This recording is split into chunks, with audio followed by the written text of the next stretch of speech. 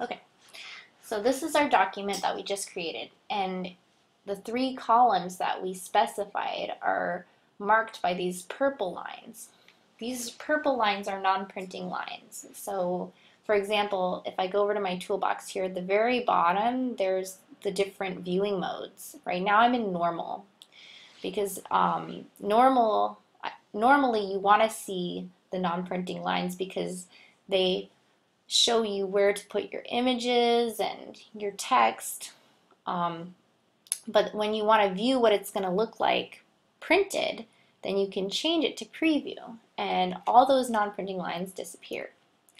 You can also see that the area outside of your document is gray now, and that area is called your pasteboard. It's nice to have a pasteboard because, for example, if I were to draw something, go back to normal mode, draw a box here, and then I wanted to keep it, but I didn't want to. I wanted to print my document without the box. I can put it off to the pasteboard, and then let me switch to preview mode here. It's not invisible. It's invisible, and so I can print without the box, but I still have it there. It's still it's still part of the document, so I don't have to delete it. I can just move it away off to the side.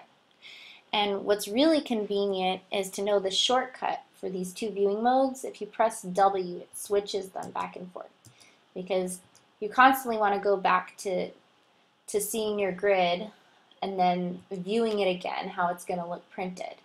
So instead, it may seem like not such a big deal to move your mouse over to the toolbox and select the little down arrow there, grab a different view, but it's a lot faster just to hit W.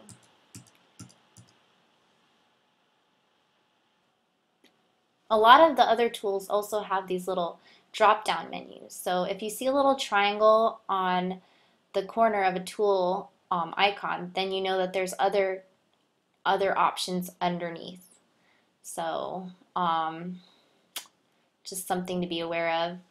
That's the toolbox, and we're going to go over all the basic tools later. For now, I want to just quickly go over these other menus here. So the top one, the one that says InDesign, File, Edit, Layout, Type, Object, Table, etc. This is called your menu bar. It goes all the way across. And I think it looks a little bit different on a PC. Maybe it's converged with the application bar down below, I think. I have to check again, go back and forth.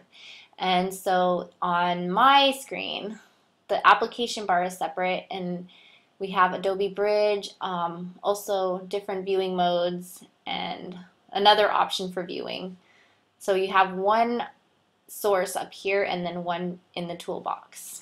And then down, and there's also different ways of displaying like if you have 5 different documents open, you can arrange them differently, but right now, since we only have one, it's not going to really make a difference. One important option in the application bar is the workspace picker. These are predefined workspaces. So we have advanced, book, digital publishing. We want to stick with essentials, just so that we're all on the same page. Later on, you can customize your workspace, but just so you know, when you click on a different one, when you click on a different one, it changes the panels. These are these little windows on the side here. So if you look here on typography, it changes the panels that are along the side. So like I said again, we're going to keep it at essentials.